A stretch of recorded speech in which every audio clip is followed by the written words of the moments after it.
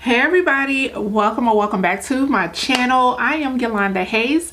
I am a local realtor in the Winston-Salem area at Berkshire, Hathway Home Services. Today's topic, we're just going to jump right into.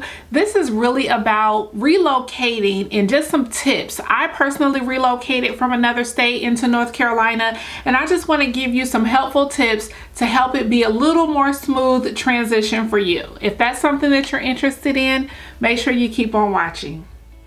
Okay, so I relocated from the state of Ohio. I was living in Cincinnati, and I decided that I wanted to leave Cincinnati and move to North Carolina. Now, North Carolina was not my first pick. All I knew is I wanted to leave Ohio. I checked out a few other states and ended up, basically landing on North Carolina, and I was in Charlotte. So what I did, so this is some helpful tips for those that are relocating to this area, because I never want someone to move here and then decide this is just not the place for them. Whether it is, going to Charlotte, whether it's going to Raleigh, whether it's going to Winston-Salem or anything like that. I do get a few comments on my videos that, people are having regrets on relocating here. So you do want to make sure that you visit a few times before you just pack up and move. I visited North Carolina at least 4 times. Once I actually geared in on a city in North Carolina, I then came multiple times, got a hotel, drived around, definitely wanted to get an apartment first. So I do see a lot of people, and I know right now the market is a little different from back when I was looking and when I was relocating, but what I would say is I did rent first. I wanted to learn the area before I bought, but I do see a lot of people are coming here and purchasing a home up front, not really coming here to look around and get familiar with the area, and then they end up having regrets. Well, that's not what I want for you guys. I want you to come here, visit several times. If you must purchase a home and you just not at all want to rent. And another thing that I have notes here about is having pets. I'm someone who loves pets. I have a Rottweiler. I've always had a large vicious dog. That's what they call it, is a vicious dog. Rottweilers are not vicious. I even had pit bulls growing up. So I don't get why a lot of the apartment complexes don't allow them, but nonetheless they don't. And a lot of people who are relocating here are not realizing that the laws or the rules with certain apartment complexes. So that's another thing why people end up purchasing homes. So you have to weigh the good with the bad. For me, I know myself, I would never give up my dog to go into an apartment, but a lot of people, they don't have that option. They have to, rehome their dogs before they come because they can't bring them with them because the apartment complex will not allow. And then on the flip side of that, they also don't want to purchase immediately because they want to get kind of used to the area. So, I would possibly, if anything, try to temporarily rehome your pet until you decide to purchase a home. It doesn't have to be forever. You don't have to completely give your dog away. I just wanted to bring that up because that is one of my notes here about people relocating, because some of the apartment complexes, it doesn't matter what breed your dog is, the weight of the dog is also a part of their rules and regulations. So just wanted to bring that up. So in my notes, I have how many different areas, all the different areas that are around Winston-Salem. If you were thinking about, Winston-Salem or any of these other areas, but because I am in Winston-Salem, that's what we're going to talk about. We have all these surrounding cities around, like little suburbs around Winston-Salem, such as we have Paughtown, we have Walkertown, we have Clemens, we have Lexington, like all these different areas that are around Winston-Salem. You want to get to know these areas and determine what area you want to live in. So renting, in my opinion, would be best. But if you can't rent because of pets or some other reason and you just absolutely want to purchase a home, then I would say to visit as much as possible and then go ahead and determine where you want to purchase a home. The next topic I want to talk about is employment and having a job before you come down here. That is the best thing to do, is to make sure you have a job. Don't do what I did, okay? I had a job that was supposed to be transferring me down. So I was working, I'm not gonna say the name of the company, but I was working at a very, very large corporation, and they did have a call center in Charlotte. So that's why I ended up really picking Charlotte, because I was going to be able to transfer my job down. So it kept getting later and later where my date was, my move date, and the transfer still had not happened. Management, HR, everyone was calling down to Charlotte like, you know, what's going on? I'm supposed to be getting transferred, but I didn't want to just stay in Ohio because my transfer was not complete. I went ahead and came to Charlotte, like I said, multiple times. I ended up picking a nice area based on the crime rates. It was a very nice area. It was Pineville, North Carolina. So it's a suburb of Charlotte. So it's right off of, you know, Charlotte, but it's Pineville, but a pinky toe a pinky toe into Charlotte. So I ended up picking that area because it was very low crime, and I was a single woman, no kids, moving by myself, relocating all by myself, did not know anyone. So I wanted to make sure that I was going to be getting a very nice apartment in a low crime area. So I went ahead, put my down payment on the house. Put my down payment on the apartment as far as my deposit to hold it, and I had 2 months to relocate. So I went ahead and relocated without the transfer being completed. Now, I don't want to say that that was a mistake. I had enough money saved up to hold me over, so I purposely saved up plenty money to make sure that I was going to be comfortable with, number one, my rent, making sure my rent was paid, and just making sure I had all my utility money and everything saved up. So I had about 6 months of, you know, bills saved up. So, and that's definitely another tip that you should be doing when you relocate to another area, is just making sure, you know, everything is not going to go according to plan. So you do want to just make sure you have that backup.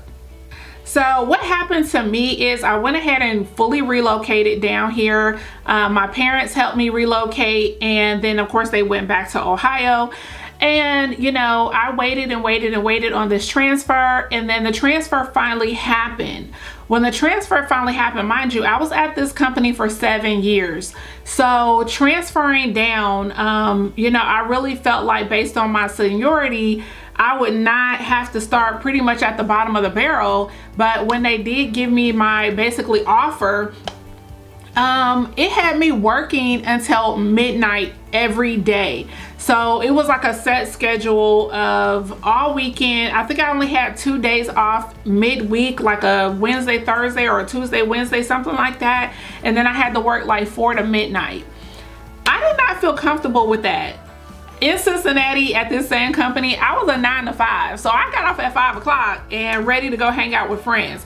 Me relocating to another area and I don't know anybody, I didn't feel safe leaving a job, and then, you know, I can't meet any new people because they had me working Saturday and Sunday as well, until midnight. So I declined the offer. I declined taking this position after I was already here.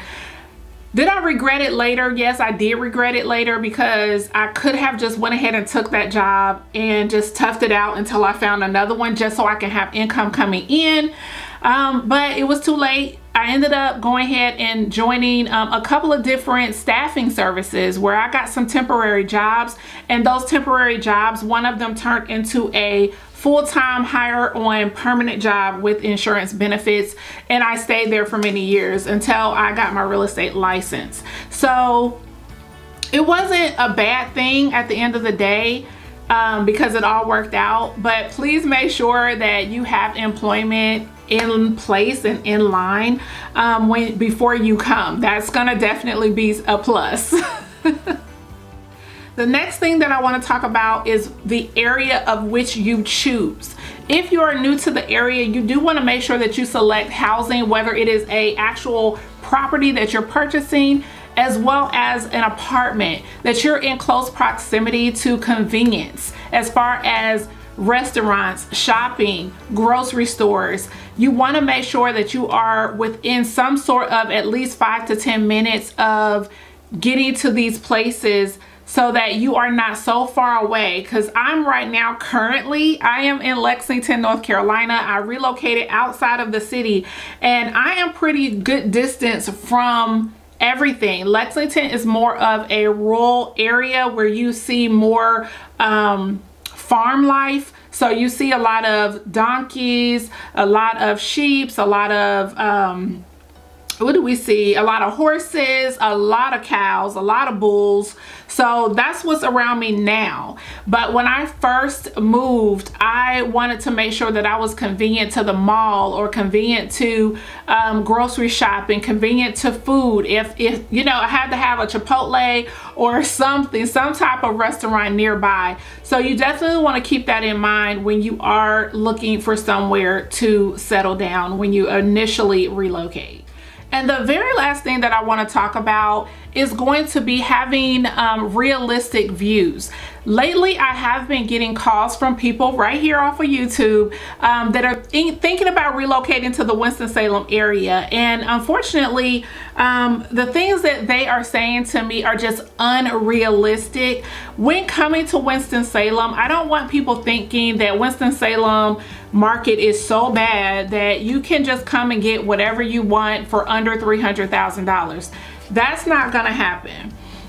I have had several people right here from YouTube contact me, whether it's via phone call or via email, and the things that they are saying is very unrealistic. So I did make a few notes here just to talk about, and I'm going to do a separate video on this one because I want to go out in the field and actually show some properties. What I want to say is, when you ask for, I want a 3-bedroom, 2 full bathrooms, 2-car garage, okay, we can stop right there for anything under $300,000.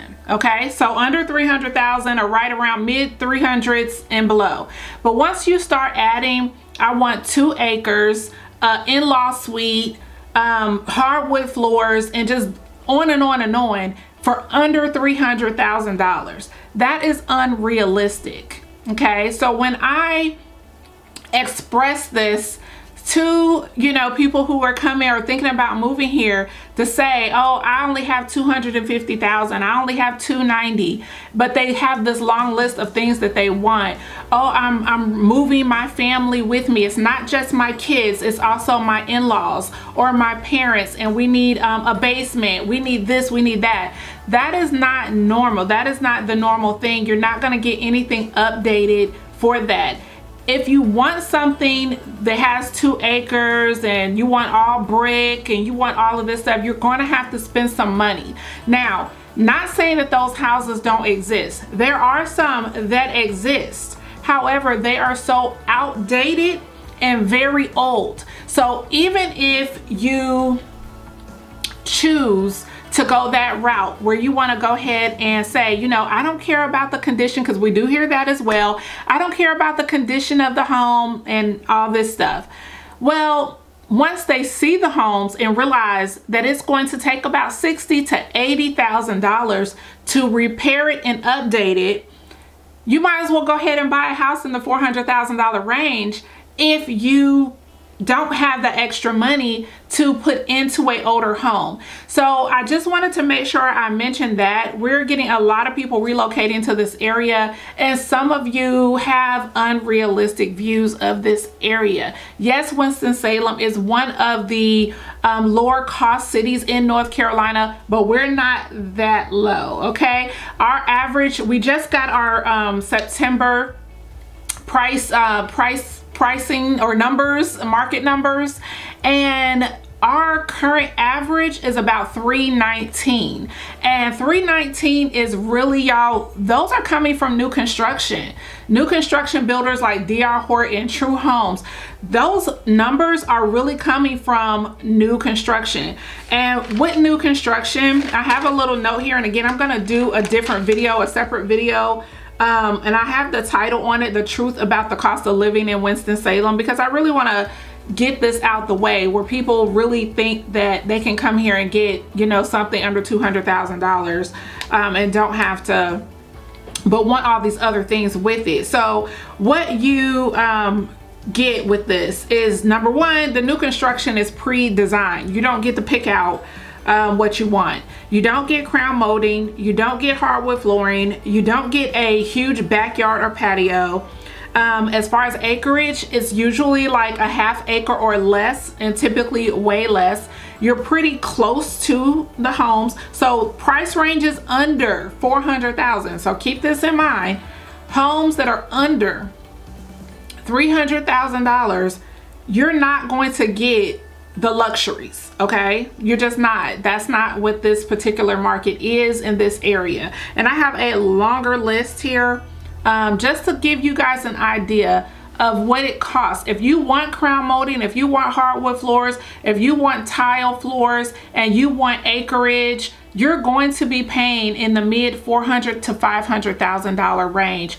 And again, if you do find a home that is in the price range that you can afford, that's exactly what you want, it's going to be a bidding war, okay? Houses are not staying on the market long that are under $300,000. And, you know, they may be all brick with a basement, but they are older. They may have been built in the 1960s or 1970s, 1980s. However, they have been updated. Someone has gone in and updated the house. And when those hit the market, they are gone like that, okay? So you're then going to be bidding higher, higher, higher. You're over $300,000 normally already. So just keep that in mind. I wanted to do this quick video just to help you guys when you are thinking about relocating to the North Carolina area, what you're dealing with. All the other cities primarily around us, like the Charlotte and Raleigh-Durham area, Greensboro, they are pretty much higher than Winston-Salem. So if you are thinking about this area, even though I am saying they are higher and we are lower, we are not that low. Okay, I just had a friend in Raleigh purchase a townhome, not a single family separate home, a townhome, okay, for over $600,000, okay? So when I say they are higher, that means $500,000, $600,000 and higher. When I say we are a little high, a little lower, that doesn't mean 200,000, okay? That is about 300,000 and the mid 300,000s to $400,000 range in this area. And I just wanted to, you know, just give that realistic information, because when I tell people about the market after they reach out to me from watching my YouTube videos, it's kind of like they get in a depression mode, or they don't believe me, or they completely ghost me because I am giving them the honest truth. When you then contact another realtor, so say for instance you don't want to work with me because you feel like I'm being negative, or I'm not being truthful, or I'm just trying to push you to a $400,000 house, that is not the case. But if that's what you believe and you choose to go with another realtor, what's been happening with that is that that realtor will tell them anything that they want to hear until they are here, until you are here in the flesh ready to buy, and then you realize, you know what, Yolanda was right. This I'm not gonna get what I want, and now I'm kind of stuck. You get people here that has to go into extended stays and go ahead and rent an apartment because another agent lied to them just to get them hired. I'm not gonna lie. I'm not gonna sit here and lie to anybody about what we have here on the market in order to get you to hire me. You can hire whatever agent you want, but here on YouTube, you're gonna get the truth. So if you are interested in working with me, of course, make sure you go ahead and give me a call. I'm gonna leave all my information down below, as well as my email address, my website, any kind of way you wanna reach out to me. please feel free to do so. I have people like you every day contacting me to help them relocate to this area. I really enjoy meeting new people, so it has definitely been grateful. I have been grateful to meet as many people relocating from all over the United States to this area. But again, for those people, I want you to know that Winston-Salem is a growing city. It is a growing city. So if you are looking for something $300,000 and below, you have to take the good with the bad. I am selling houses every day. I have people calling me every day. I have closings every month of people that are purchasing their first home. It may not be their dream home. They may have to go with new construction where they're a little closer to their neighbors and they only have a 0.25 acres of land, but it's not their dream home. This is just their first home. So you don't have to buy your dream home first, okay? So that's the point of it. You don't have to buy your dream home first, okay? So they're getting into their homes. It may not be exactly what they want. It may not have a basement. It may not have crown molding. It may not have hardwood floors. And again, they may be close to their neighbors, but they have a home. So just keep that in mind. I don't want to discourage anyone. This is the real truth. And sometimes it's a tough pill to swallow when you have to, basically purchase a home that is $400,000 or $350,000 and it's not exactly what you want. And I get that. So make sure you give me a call, subscribe to this channel, and I will see you guys in the next video. Bye.